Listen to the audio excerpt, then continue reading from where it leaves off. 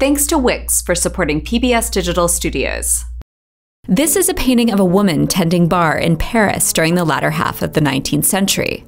We know it was painted by French Impressionist Edouard Manet in 1882, during the storied Belle Époque, a time of relative stability in France after over a century of revolution and conflict, after Paris had been transformed from a crowded labyrinth of winding streets to a modern city with new train terminals and straight, wide boulevards. We know that it's set at the Folies-Bergère, a Paris café-concert where you could get a drink and be entertained. And we know Manet's model, Suzanne, actually worked at the Folies-Bergère, but posed for the artist at his studio. But there's a heck of a lot we don't know. We don't know why we can see a man in the mirror behind her, but not where he should be in the space in front of her. We don't know what their relationship is, whether he's trying to buy a drink, or her. And we don't know what's going on inside of her head, behind the blank stare. Is she just a person, as unreadable from the outside as any other? Or is she a potent symbol of the estrangement of modern life? A kind of life where we witness and are part of the grand spectacle of capitalism and entertainment so central to our existence today. Let's better know a bar at the Folies-Bergère. Manet unveiled his painting at the Paris Salon of 1882, among works like Alfred Philippe Brol's depiction of the first official celebration of Bastille Day. It was at the Salon that new, mostly safe academic art was tested out in front of audiences. But while most of Manet's Impressionist peers, like Claude Monet, had abandoned the Salon and formed their own exhibitions, Manet held firm to the institution, declaring, "The Salon is the real field of battle. It's there that one must take one's measure." And there he took his measure on a number of occasions, with varying degrees of success. The jury rejected his absinthe drinker in 1859, but it accepted and awarded the Spanish singer in 1861. He was again denied in 1863, and instead exhibited his luncheon in the grass at the Salon des Refusés, causing quite the stir for its brazen depiction of a naked woman cavorting with clothed men, despite its clear reference to a much-loved Renaissance masterpiece. He drew upon another 16th century masterwork for a painting that was accepted by the Salon in 1865. But Manet's Olympia was reacted to with hostility and criticism. This was no sensual Venus, they objected, but a common courtesan, depicted flatly and much too plainly, whom one writer described like a corpse on the counters at the morgue. Of course, now it's much less provocative, but at the time Manet prided himself not on making tired, hazy, and idealized versions of past events, but on being a painter of modern life, in the words of his friend, the poet Baudelaire. Manet observed what was around him in bustling Paris, and rendered fragments of it in a distinct style. His sharp contrast and elimination of halftones we can credit to Spanish masters Goya and Velázquez, whom he greatly admired, as well as his interest, along with many of his time, in Japanese woodblock prints. Manet painted a street singer eating cherries, and fancy people gathered to hear music in gardens. He traveled to Spain and painted bullfights. He depicted scenes of the Franco-Prussian War and the execution of Maximilian in Mexico. He painted his friends, including artist Berthe Morisot, writer Émile Zola, and Monet at work on his studio boat. Manet certainly wasn't the only one looking at modern life with fresh eyes, in ways that many considered slapdash and unfinished. But he was fixated less on the scenery and more on the people that populated it. Poet Stéphane Mallarmé understood this focus as paralleling the post-revolutionary shift in their country, accounting for the, quote, participation of a hitherto ignored people in the political life of France. This participation of the non-elite was also very much social, and the Folies-Bergère was just one of a plethora of venues where the social classes of Paris would mix and enjoy its copious new forms of entertainment. Mallarmé put it this way: "Today the multitude demands to see with its own eyes.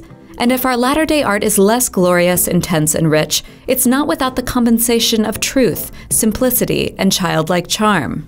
And so by the time we arrive at a bar at the Folies-Bergère, Manet's last major painting before passing away at age 51 from complications due to syphilis, we have a better sense of the barmaid before us as a player, among many, in the circus of modern Parisian life. The Folies-Bergère and other places like it were lit with the harsh and bright white light of newly electrified Paris. For 2 francs, you could enter and enjoy a popular singer, dancer, or trapeze act, so hilariously indicated by these dangling legs. You could also buy beer and champagne, and meet prostitutes, as many have assumed are subject to be. She is presented to us frontally, arranged just so along with an assortment of refreshments available for sale, her waistline expertly mimicking the fluted bowl of oranges. The bar is decorated with flowers, and so is her décolletage. She is firmly part of the scene, rooted to her spot at this intransigent marble counter, dividing her from us and us from her. And who is us?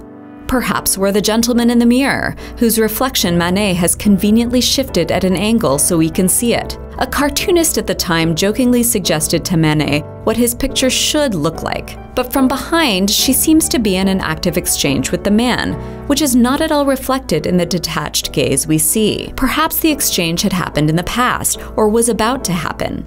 Perhaps she's imagining it to happen. People couldn't reconcile the image at the time, and they haven't been able to since, despite mountains of literature, reenactments, and explorations in virtual reality. The fact remains that she looks out at us, but is ultimately inaccessible. She doesn't quite meet our eyes, and her thoughts we can't pretend to know. More than many artists of the time, Manet set his focus on women. On rare occasions, they interact intently with others, but for the most part, they look out.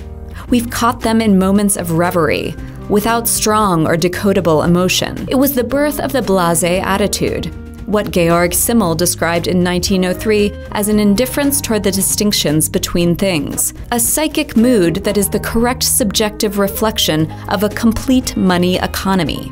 The café-concert embodied, for many upper-class Parisians, the vulgarity and immorality of modern life, and the loss inherent in the shift from the home as the center of social life to the café. As Alfred Delvaux described it in a Paris guide, to live at home, to think at home, to eat and drink at home, we find this boring and inconvenient. We need publicity, daylight, the street, the cabaret, the café, the restaurant.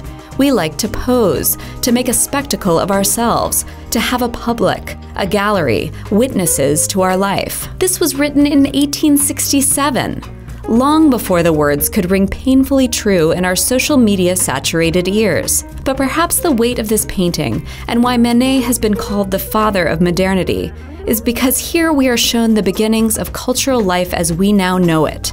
In this contradictory picture, we cannot distinguish real life from reflection. The work is all surfaces. And what could be more relevant in this time as we navigate the oft-mediated and mediating surfaces of our lives and participate in the cycle of consumer and consumed, or perform our lives for a faceless crowd? In late 19th century Paris and today, there's an excitement to the spectacle and to our participation in it, but also a sadness. An alienation, as we recognize ourselves as commodities. We recognize this look. We see it everywhere, in others, and most of all, in ourselves. Do you make really cool things and want to share them with the world? Check out Wix.com if you're looking to make your own website for any number of reasons. We'd like to thank Wix for supporting PBS Digital Studios.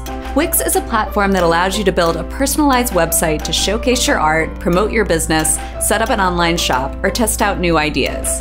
Their technology allows you to create something unique no matter your skill level, with beautifully designed templates and all-in-one management. If you'd like to check it out, you can go to wix.com/go/artassignment or click the link in the description. Like our show? Subscribe! Really like our show? Support us by giving a little each month on Patreon. Many thanks to all of our patrons, especially Grandmasters of the Arts Vincent Appa and Indianapolis Homes Realty.